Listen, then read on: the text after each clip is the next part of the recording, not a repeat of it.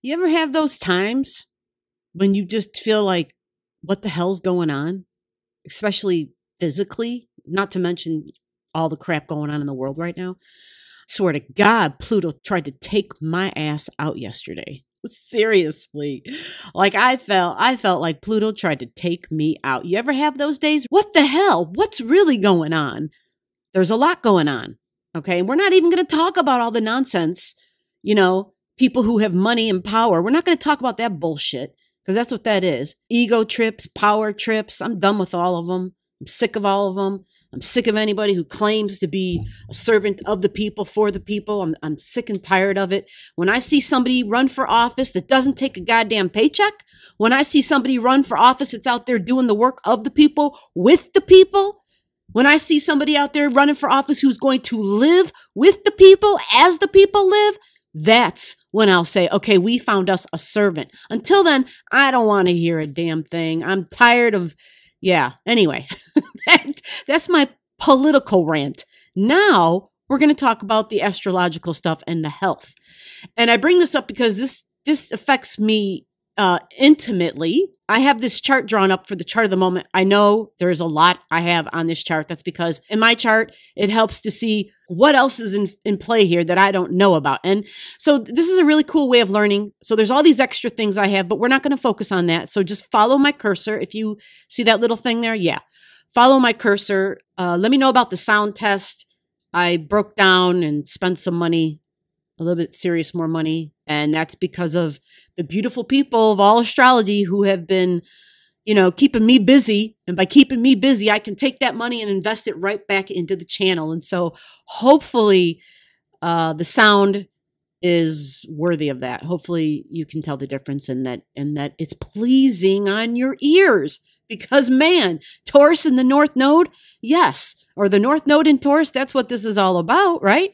Reevaluating, reprioritizing, like what's really important, Let's get to the real thing, but it has to do with the nodes, right? And there they are at 22 degrees, 2256, which is actually like 23 degrees, right?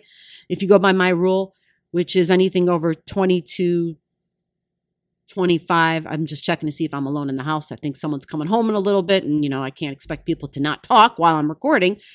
And unfortunately, I think the washing machine is running in the background. So I apologize if you can hear that.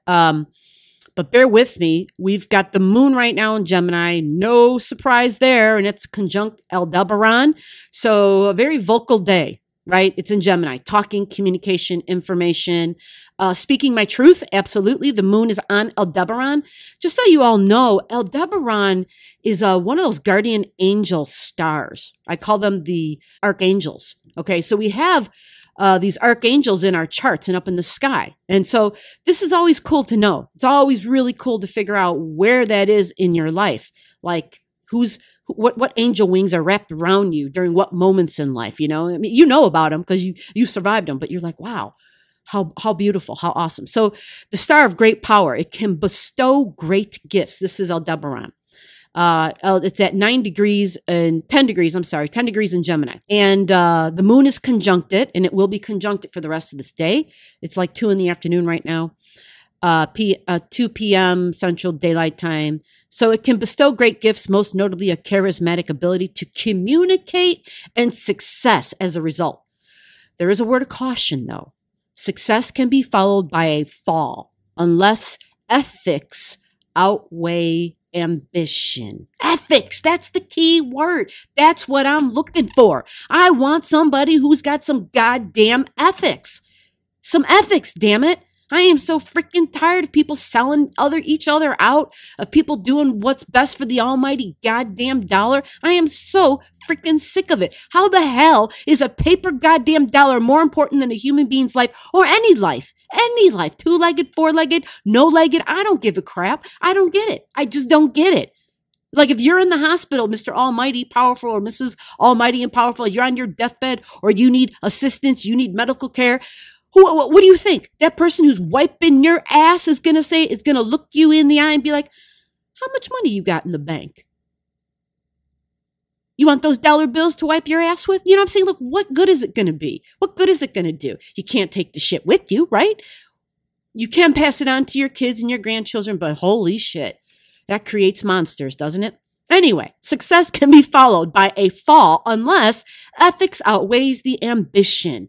Keep that in mind. It's interesting that Aldebaran is really similar to Saturn energy. This is one of the lessons of Saturn. Ethics. Ethics outweighing the ambition. Ethics outweighing your goals. If you cheat to get to the top, if you climb your way to the top on the backs of others or stepping on others' heads, right? Or knocking people down on your way up, ethics, you're going to fall. You're going to have a fall. So this star gives fundamentals for worldly success. The moon is conjunct that right now. I think that is important.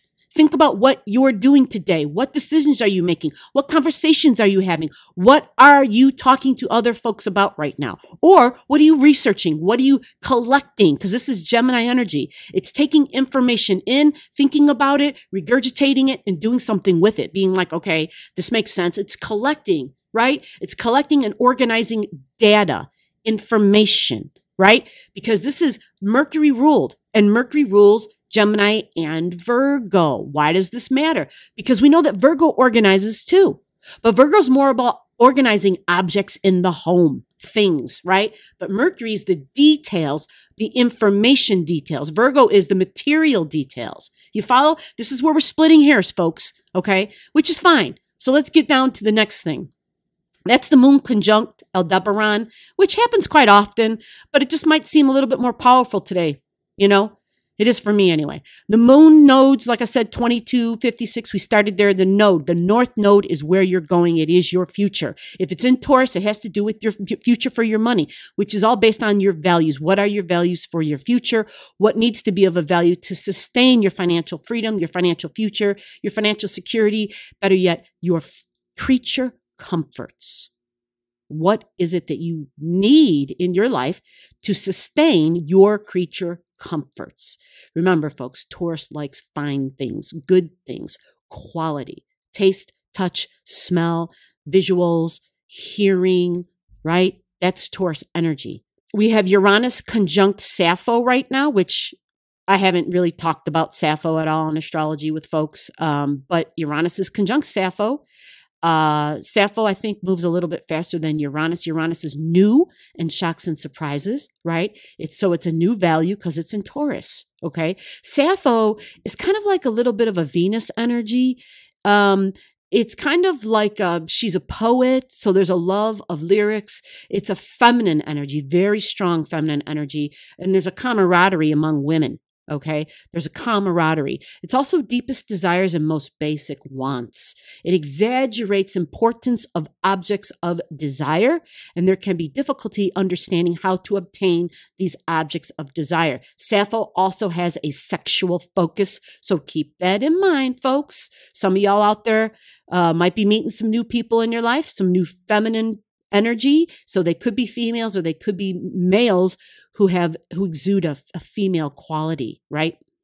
Now, look at this. Mercury is 4 degrees ahead of the sun. So we're going to be getting some information very soon that's probably going to be a shock and a surprise, an authority figure. It's going to have to do with the military because it's Aries energy, which is Mars. But look, Mars at 22 on top of Saturn at 22. What's really going on? Did you feel like someone was trying to knock you out and down yesterday? Now, this would have been for folks with Taurus and Scorpio energy. Okay, this wouldn't have been for everybody. For others, they were empowered yesterday. Well, when you got Mars and Saturn together, they are empowered. Remember, Mars is the military. It is the soldiers. It's definitely groups of soldiers because it's in Aquarius, but a lot of the volunteering volunteering to be a soldier, because this is the humanitarian sign, and it is also like private soldiers, hire soldiers. It's definitely that. In conjunct Saturn, Saturn is organizing those within groups. And just take a look at Ukraine and what they're doing. They're offering money to people, to Russian soldiers who are willing to turn over their tanks or whatever weapon they possess. They're going to get big money. They can defect, get big money, start a new life. The Ukraine's going to help them do that. They will place them and help them with transportation to a safe location. But this is fixed air. And this fixed air at 22 degrees is exactly squaring this node at 22 degrees. You see that? Right. They're squaring.